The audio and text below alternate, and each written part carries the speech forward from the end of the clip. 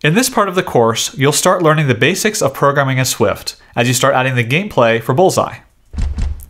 You'll start off by taking a deeper look at the Swift Standard Library, which is a library of functions written by engineers at Apple that you can use in your Swift code.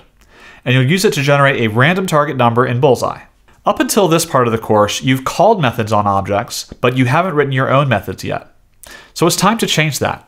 You'll learn how to write methods in Swift and how you can add several new methods to your content view object.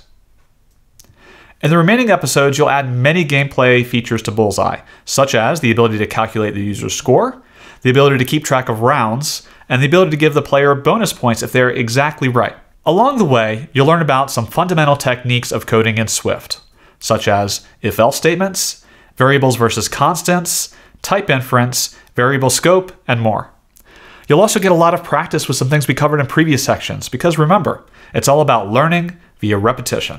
So suit up and get ready to get Swifty.